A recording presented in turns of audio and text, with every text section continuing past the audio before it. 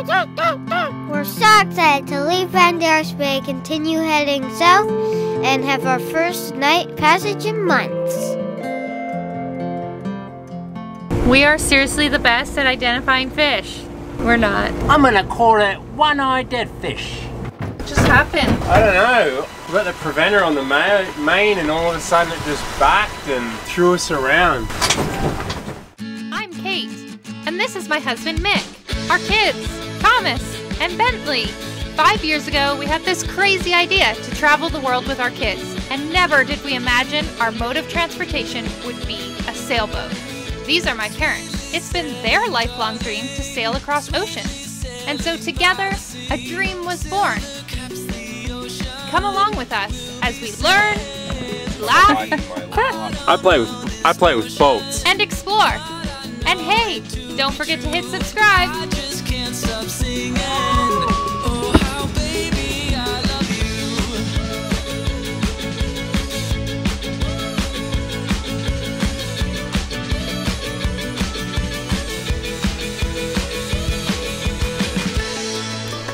Okay, so we are up. Today is the day that we're leaving the cruise. We've been at this dock spot that's really close to shore. And a couple of nights ago, Mick felt like he heard some scurrying around the boat. And then we noticed a bit of droppings on the boat. We think it's just a mouse. I went shopping yesterday and we've got all these apples with little bites in them. But I mean, at least I can eat food. We should leave those apples out. No, Bentley, we're not gonna feed the mouse. No, on the docks. And they'll be like, That's a good idea. Lure him off the boat. Anyway, we did look for some mouse traps in town yesterday and we didn't find any. So I'm not really sure what our plan is because we're leaving. Little Mouse is coming for an overnighter. Here we go! Uh-oh. It's a beautiful day. yep. What did you work so hard on last night? You hung up our lights. You look so nice. Well done. Mick, what did you work so hard on yesterday? You made our old shade cover work on our new Bimini frame. Yes. Very similar in design from before. Got some extra supports here. Doesn't look super nice, but it's important to have some shade. Our plan, and we rarely share our long-term plan, it's always changing, but the plan is to head south from La Cruz, Banderas Bay. We have about a month, so we don't know how far south we will get. We're just gonna take our time. If we land somewhere that we love, we'll stay there longer, and we will be back in Banderas Bay in a month to pick up our Bimini cover and a special guest that's coming aboard for 2 weeks. Hattie! Auntie Hattie! So we're all looking forward to that, and we are really looking forward to heading south, getting some more swimming, snorkeling, bodyboarding. Here the water's really gloomy. It's kind of cold, like the wind. Yeah, the water's just not super appetizing in the bay, which surprised me.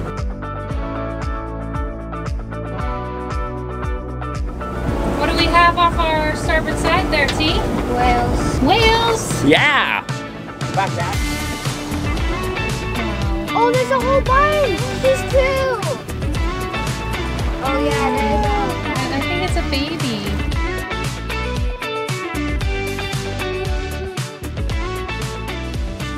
Just beautiful. Pretty awesome. Good to be back out here. Yeah, it really is. Well, were we in La Cruz for 3 weeks? Just about. It's crazy. The wind behind us just slightly, so it's just a dead zone. There's like 5 knots of wind behind us, which is what we're going.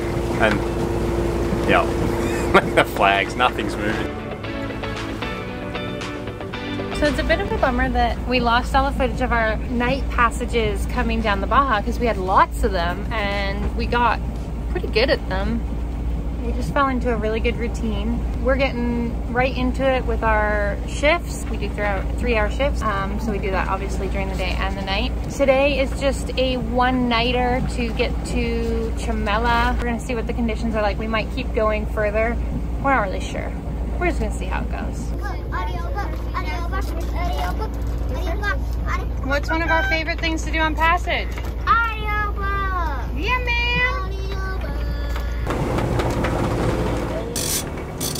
Woohoo! Fish on! He's big. Bonito? Another bonito. You think? What do you think about that It's one? your call. We do have bonito in the freezer still. What do you think, Tommy? You want to keep it? Your first reel in? It's pretty big. Yeah. All right, let's keep it. Pass me the bucket.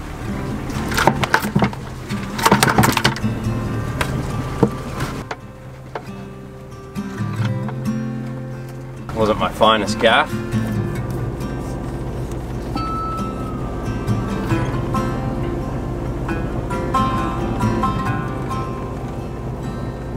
We are seriously the best at identifying fish.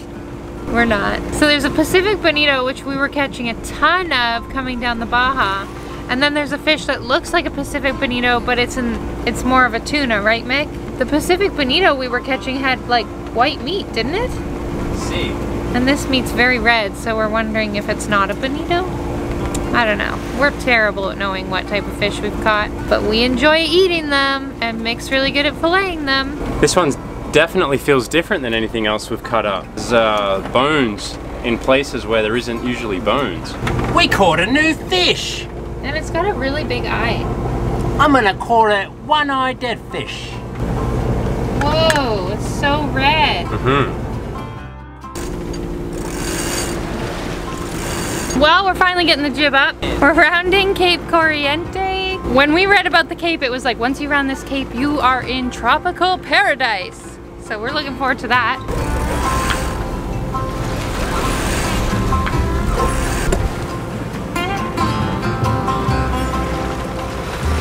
Is it always that much work? Pulling the thing. It's going up. And I was like, You're saying you're a little out of shape? oh, I was pulling. I have to use the brandy round. Yeah, it's fine.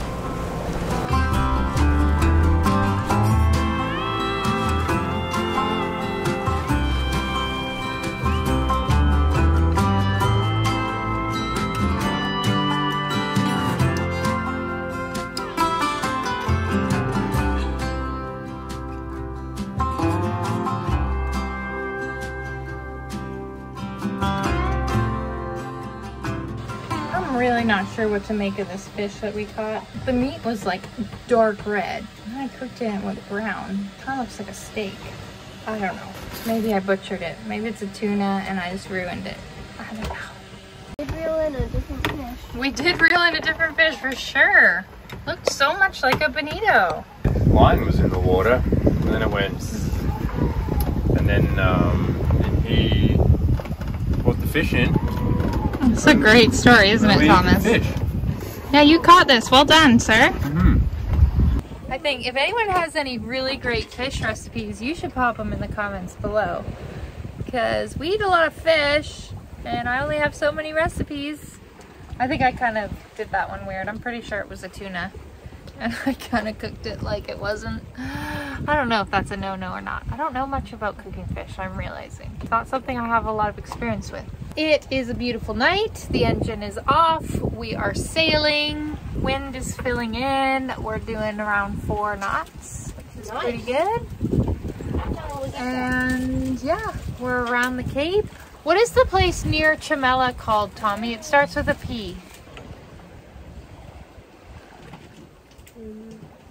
Parula. Parula, and that is in the Bay of Chimela, and there is a town called Chimela as well, but our first stop, if we stop, is the town is Parula. I don't know, I can't keep all the names straight, people. It's too hard. I think we can set the pole up.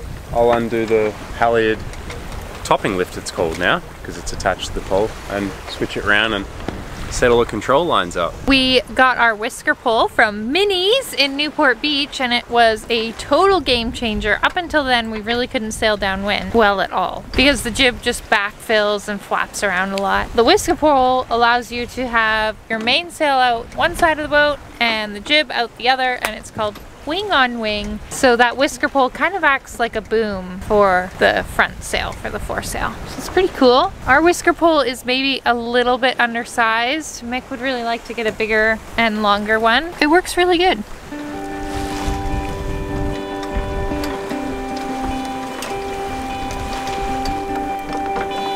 I missed it. My camera died. Is it good? Yeah, I think so. We'll try that for the moment. Whisker pull is up. See, it just acts like a little boom off the port side of our boat. Now we raise the jib again, and the jib sheet is through the end of the whisker pull, and it just holds it out there so lovely.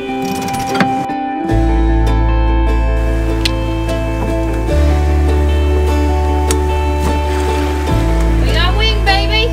And half a knot. It's okay. I'm going to tighten the main in a bit, and then we'll just adjust and play a Crazy bit. how half a knot takes away 2 hours of your trip. 12 instead of Oh, really? 9. 7. Wow. Look at 7. Now that we have our sail plan and everything, I'm just trying to avoid chafe, so just adjusting things, tightening things up so nothing's bashing and rubbing.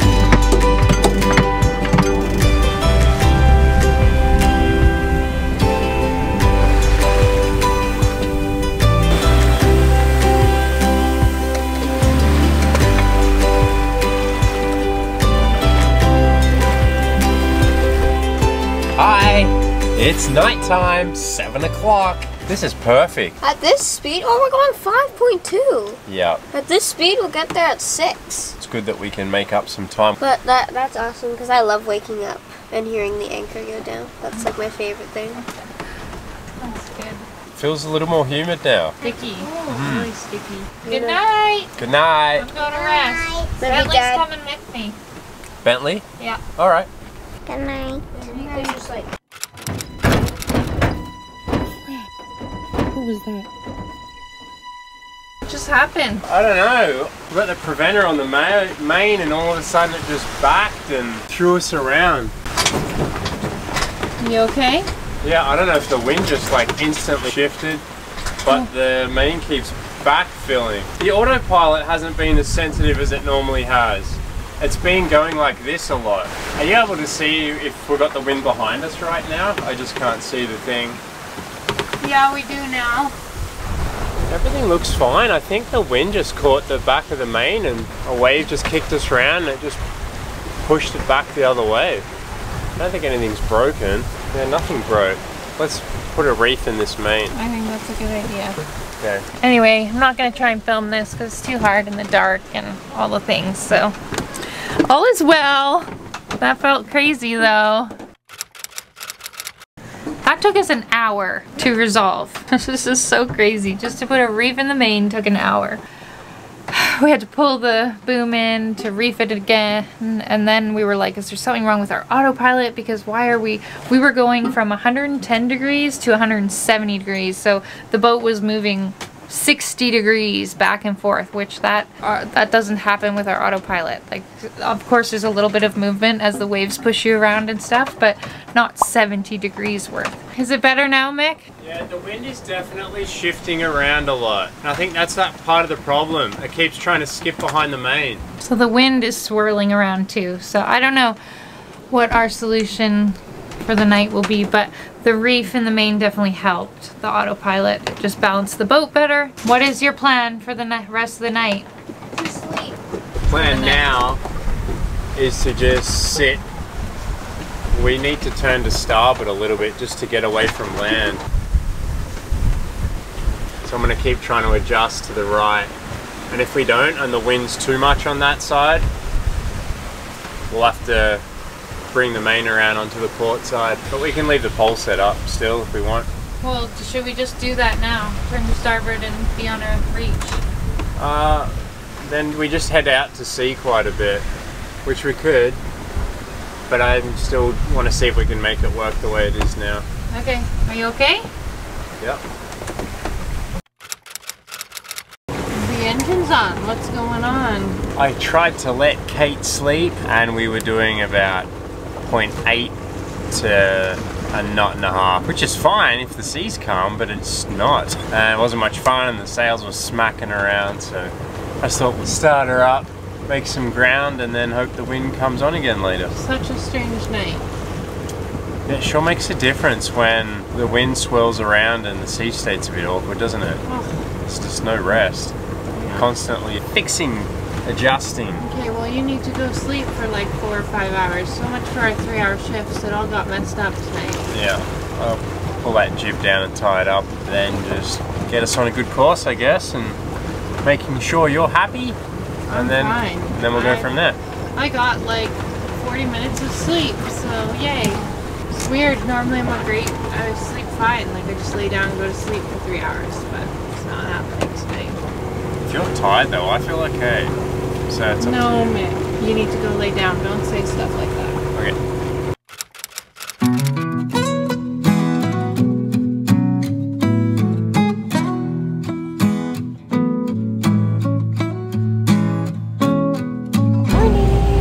How is it waking up at sea once again?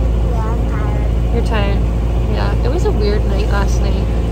It was like rowdy and wind changes and sail changes, and then we were just motoring because it was like glassy, dead calm. Wait, really? Yeah, it was so weird. And then we were motoring, but we were only going like 3 knots, so we must have had some current against us. It was just such a weird night. So many weird things happened.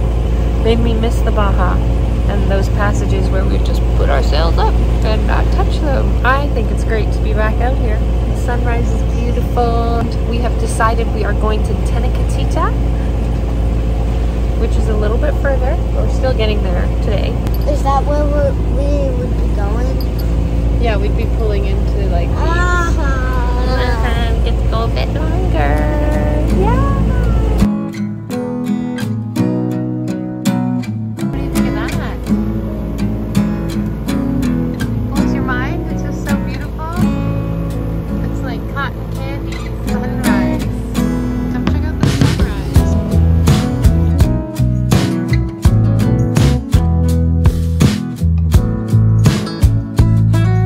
Okay, we're back in cell range, and I was able to look at what fish we ate yesterday, and we think it was a skipjack. Yeah. We have a fish book, We're back in internet, but this book Yeah. tells us what it was. but look at the pictures. Show the picture. Like, it's really hard to tell. It is exactly No, but I'm just saying, like, the pictures are a bit tricky. Because I saw those spots. But that's great. Anyway, I find that book very hard to be sure. Because that one also doesn't tell us, like, the color of the meat or anything. Like, that would be really helpful. I don't think it tells you what color the meat is, because this is just a look at the I pretty know. fish. Don't We need, kill them and eat them. We need like a fishing book. I looked it up on the internet. It's a skipjack. That's why I had Similar such striped meat. bonito lack these spots, and that's why it looks so much like one. Okay, so the other false albacore also have spots, and they're not good eating.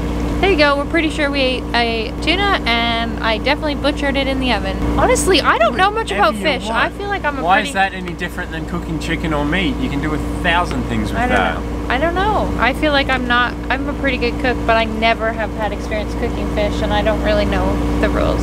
People dig holes in the sand and put fish in there, and then come back and eat it later. But it's a certain type of fish, right? I don't know.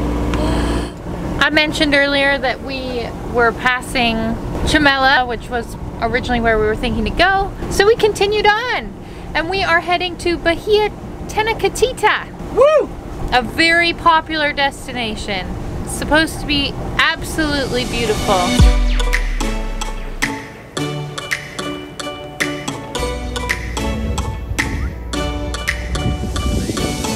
So cool. Look at the deep. Following Mama down.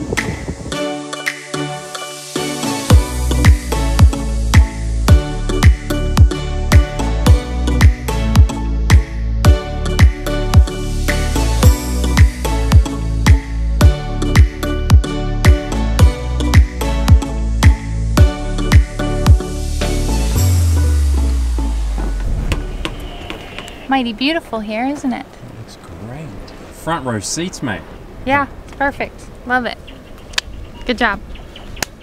If you're interested in supporting the production of these videos, please head on over to our website. There are 2 great ways to show your support. Check out our Meraki merch in the shop, or hit that support button and help keep us afloat.